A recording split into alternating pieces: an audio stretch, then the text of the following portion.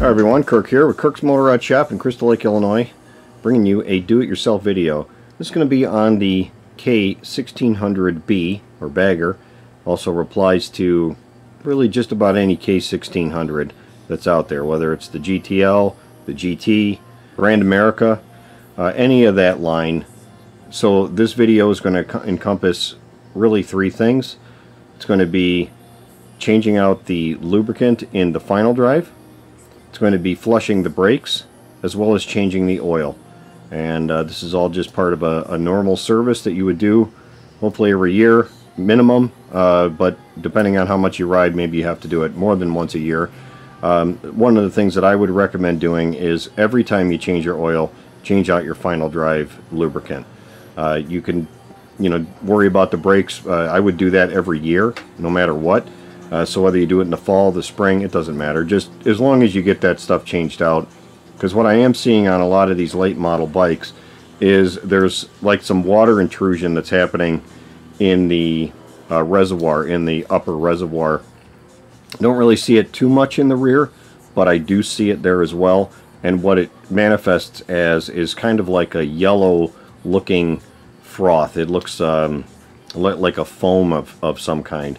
It looks like lemon meringue or something in there, or lemon juice. Sometimes the whole body of the brake fluid turns into like a yellow liquid, very yellow, and that's really just water contamination in there, and you need to get that out and keep it flushed. So I would recommend if you got one of these bikes, go out and take a look at it. Make sure you don't have any kind of yellow foam down in there.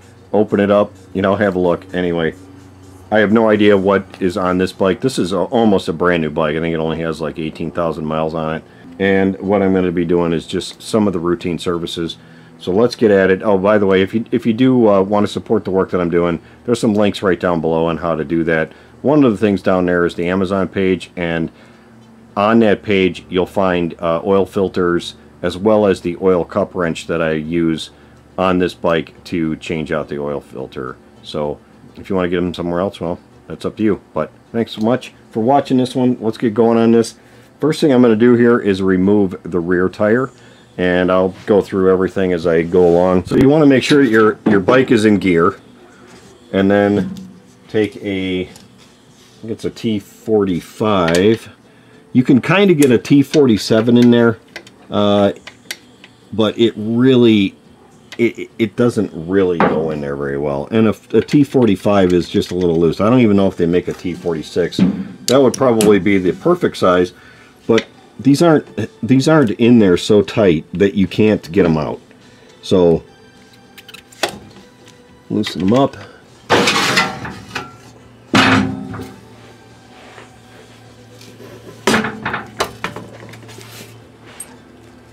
Alright, now you're going to put it into neutral so you can rotate the rotor around to get to the fill port.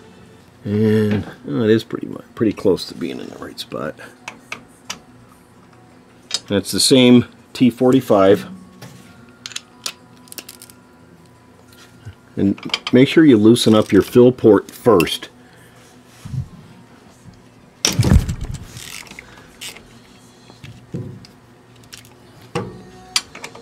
So I'm gonna go ahead and just pull it out of there. But you want to loosen up the fill port first, because if you do have a problem with getting the fill port out, you don't want to have drained out the lubricant back here and then wind up getting into a pickle with that. And there's that. I just set that down. So now the fill port's opened up. Now I can drain it out.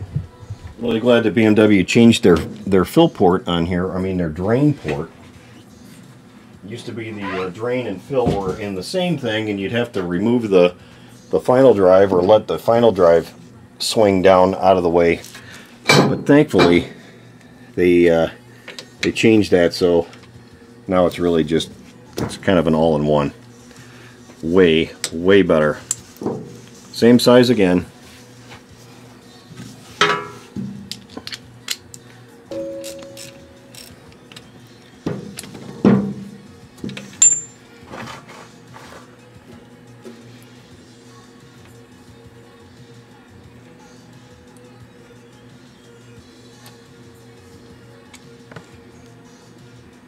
Go. looks very clean. So you're going to clean out the magnet that's down inside here. I like to take a Q-tip and run it around in there and get as much of the material that's in there. Obviously you're going to look for any chunks or anything. There's nothing at all in there. This looks remarkably clean coming out of there. And see, there's a little bit of stuff in there, but nothing much. Once it's done draining, put this thing back in.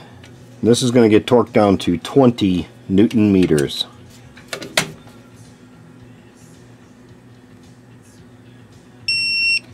There we go. Now we're going to go ahead and just refill it. So this is going to get refilled with the gear lube, and it's going to be 180 milliliters. So what I have is a syringe. It's made by Mighty Vac. I think you can find these on my Amazon page. Very, very handy to have this. It's very difficult to get this in without some kind of a syringe. And I made a little mark here just on my, this is the one that I use for gear lube. Made a little mark here just to help me out because I do enough of these. So for gear lube, I'm using Severe Gear 75110. If you got a different flavor that you like, go with whatever you like. Just go slow. Sometimes if you go a little bit too fast, it may want to come jumping out of there again and then wind up on brakes. So while the tire's off, it's also a very good time to check your brakes to make sure that your pads are in good shape. If they're not, then by all means go and change those out. There it is. Take this thing apart, just inspect your O-rings. You can reuse them. And now this one's going to get torqued to the same 20 Newton meters. Alright, next you can put the tire on, and these studs will get torqued to 60 Newton meters. That's 60. I'm not going to do that in the video right now because I'm going to be checking the brakes and also doing a brake flush. Now on to the oil change. So probably a lot of you have already seen the video I did on this, but it's just kind of a repeat. It's going to be the same type of thing. So we have an M8 bolt here, and then there's an M5 bolt underneath the M8 bolt. And why they did this? It's because, well, it's BMW. That's all I know. So we're going to move the M8 one here, and you'll see quite a bit of oil will come out, but it's not all of it. Now I would really recommend, you know, it's always a good idea to change this when it's hot, but warm is better and cold is okay. Cold, you're not gonna burn the heck out of your hands when this oil comes roaring out of here. Not this part, because I didn't get any oil on myself there, but the next part, if this oil's hot, believe me, you will burn yourself terrible. It just hurts like hell. So just be careful. Alright, I'm going to clean the magnet off. It's just off camera, but I'm cleaning the magnet off of any material. And it's a good idea to change out the O-ring.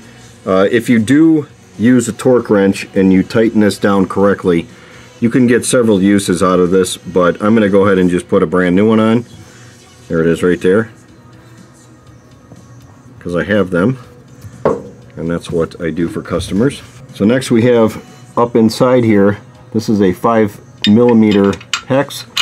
You have to fish around in there and you'll feel it pop. And then go ahead and remove this part. So one of the things that I've discovered over doing many of these now is that it's a good idea to just, you roll this thing out and you just hold it in there. You don't try to remove this plug. I mean, if it falls out, then obviously you can deal with it, but what I do is I go ahead and get the thing loosened up, and I just let it pour over my hand. Now if the oil is screaming hot, this is where this would become very, very, very painful, and I would suggest having maybe a pair of pliers or something, a needle nose pliers or something to hold on to this while this part of it is draining out. And once this is done draining out, then go ahead and just roll this thing back in. That way I don't risk dropping it inside there. I don't, you know, have to carefully pull the thing down. Not a big deal. Alright, roll that back in there.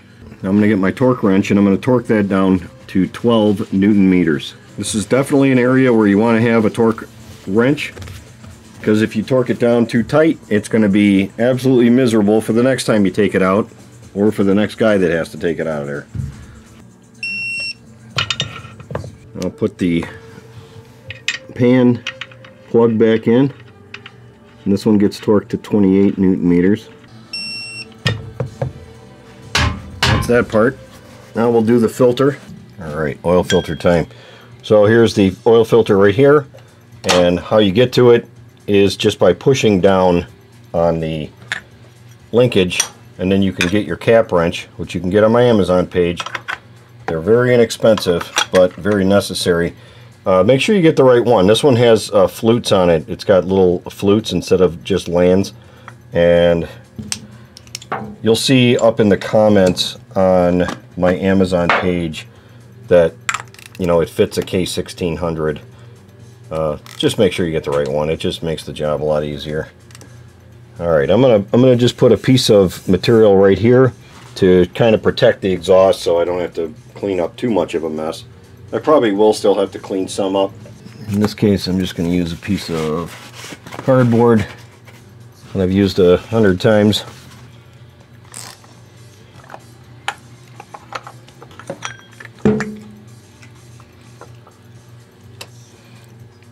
If you do make a mess on your exhaust, a little brake cleaner will clean that right up. Or it'll just burn off when you start driving. So the filter I'm using today is a high flow HF164. That's the correct one. Just put a little bit of oil on the O-ring that's on there, and then we're going to torque this down to 11 Newton meters. Just double check it. Good. That's that. Now let's go ahead and I'm going to clean this up and then put some new oil in it. Yeah, almost got nothing on there. Almost nothing. Alright, over on this side of the bike you got the dipstick, and we're going to pour the oil in there. This takes 4.5 liters of oil. So whatever that converts to gallons or to quarts, I mean. I've got, so what I did was I took this jar and this is full all the way up, so this is 4.5 liters. But what I'm going to do first is I'm going to pour in approximately 3.5 liters, and then I'm going to start the bike up, and when the bike is running, it will suck the oil off of the top here and put some down in below, and then I'll have room to pour in the extra liter of oil. You want to make sure that you use motorcycle oil. This is 540 motorcycle oil. You don't want to use regular oil because you will destroy your clutch. And that would be a very expensive repair. An unnecessarily expensive repair, I should say. The other oil you can use is Rotella T6. That is, if you look at the back of the bottle, it is MA and MA-2 oil. So if you want to save yourself a few bucks, you can go that route, or just buy yourself motorcycle oil, or buy the BMW oil. It's all good. Alright, I'm going to make sure we got about a liter left. Nope, about another half a liter. Put the dipstick back in, and then I'm going to go ahead and start it. And just let it run for a few seconds. Alright, now I'm going to just go ahead and pour in my remaining oil. And this part of the job will be done. Looking good. I'll check it again though before I send the bike out, once I get it running again and everything. Next on the list is to flush out the brakes. So right here is the brake for the brake reservoir for the front. Make double sure that you cover all of your paint work on your bike, because if a drop of that gets on your paint, you're gonna be hating life. So I've got a towel down, and I've got a fender cover. This thing is tilted a little bit, and it may actually leak. So before that happens, I'm gonna make sure I got a towel, just handy, just in case it does. There's no way to really flatten this one out. The guy has the handlebars, so this thing is not laying flat. It's actually kind of tilted backwards a little bit. Just be careful taking this off of here, because you could.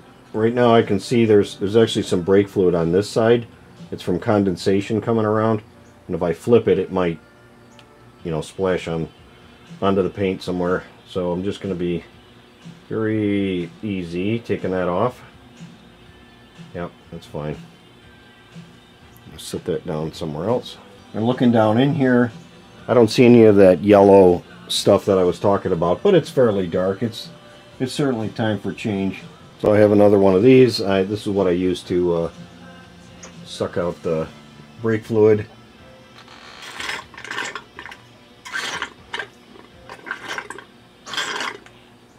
So if this did have a lot of that foam stuff in there, I would take that yellow looking goop that gets in there. I would take a Q-tip or several Q-tips and work at it until I got all that out of there. But this one's really clean. There's nothing in there other than just a very little bit of brake fluid left. So I got the .4 here. Put enough in there.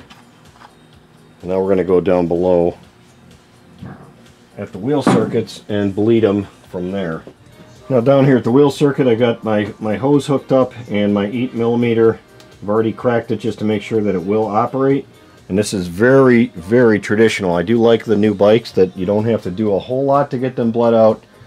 So I'm going to open this up, and then I'm going to squeeze the brake at the handlebar and then let go. So it's going to go down and then up and down and up. And I'm going to keep repeating this until this gets clear. I'm going to continually monitor the level in the reservoir so I don't drain it out and then introduce a bunch of air into the system. That would not be cool. And I'm going to do the same thing on the other side as well. So after I get the other side done, I will show what it looks like to put it on the GS911 tool and cycle the brakes to make sure that they're operating correctly. It runs a test, it runs a pump inside there, and it will flush some new fluid into that system. Do you have to do that every single time? If you don't have a GS911 tool, I would at least do what I'm doing now, which is just flush the brakes. If you have that GS tool, well, why not use it for what it's meant? Is it going to hurt anything? No, it's not. It's really not. Do yourself a favor, and every once in a while, make sure that the ABS is actually working. Find a clear spot on the road and jam down on the rear brake, you know, in a safe area. So, you know, try to lock up the rear brake, and you'll feel the pump engage. You'll feel the ABS trying to stop the bike, and that's going to. It may not do the exact same thing, but it is going to at least cycle it, so that way you keep that ABS pump working. You definitely don't want water to get into the system, because that's when the ABS is going to really struggle, and you'll wind up having some problems. So I'm going to continue to do this, and then I will pick this up again in a minute. So the rear brake reservoir on the bagger is right behind this little panel right here. You can remove the seat. Now, for those of you guys that just work on the bikes like I do, don't own one of these, you may not know how to get the seat off. Inside of the left side saddlebag, right along, I'm going to show it on this one because I'm not going to move the camera, but if you open up the saddlebag, there's a lever that's right here on the opposite side, and that will, you pull that lever and the seat comes off. But anyway, brakes. So we're going to pull this off. This is just held in by little rubber, your little rubber grommets here, and there's your brake reservoir. So open that up and just suck out what's in there. Very, very typical Brembo style.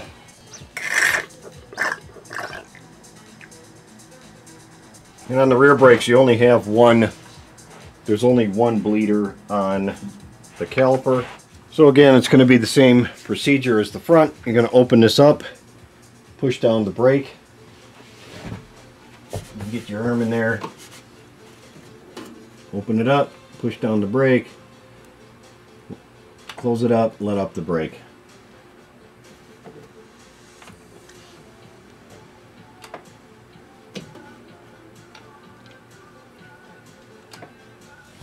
You're going to repeat that until all your fluid gets out clear, so you're pretty confident that it's flushed. Next, I'll show the GS911 tool and how that works with this.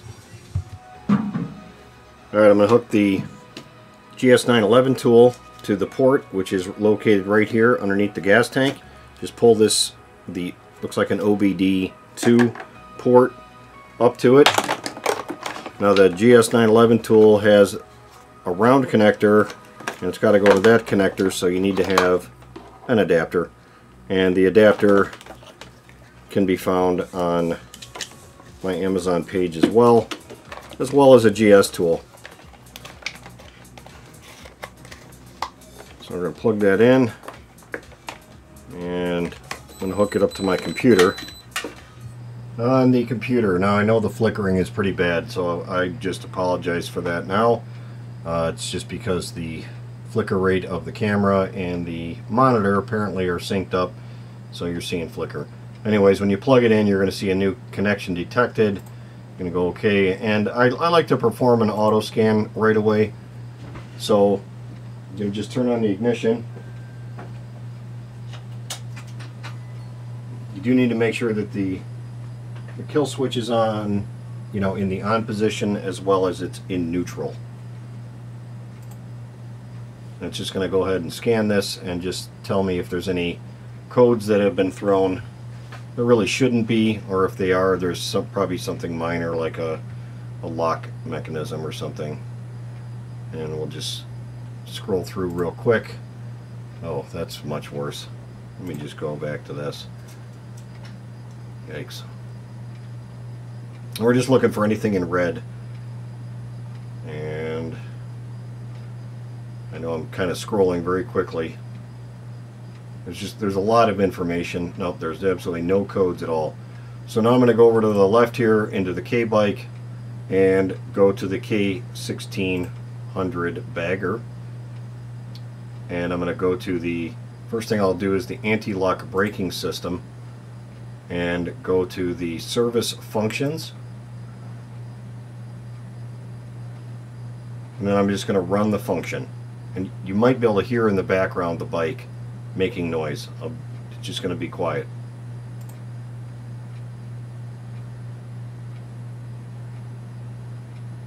Okay, I'm going to activate the pump, and you should be able to hear it in the background.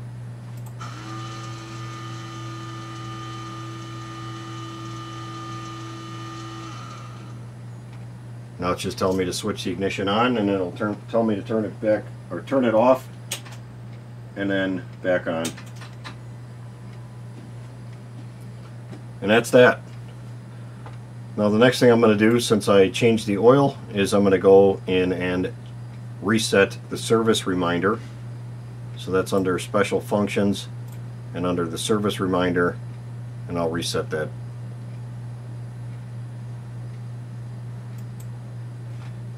I'm just going to use the default settings on it. And that's it. Now I just have to cycle off the key. Well, thanks so much for watching this video on how to change the lubricant in the final drive, the brakes, doing a brake flush, and an oil change. Hope you got something out of it. Again, if you'd like to support me, just check the links right down below. And guys, I will see you on the next one. Thanks a lot.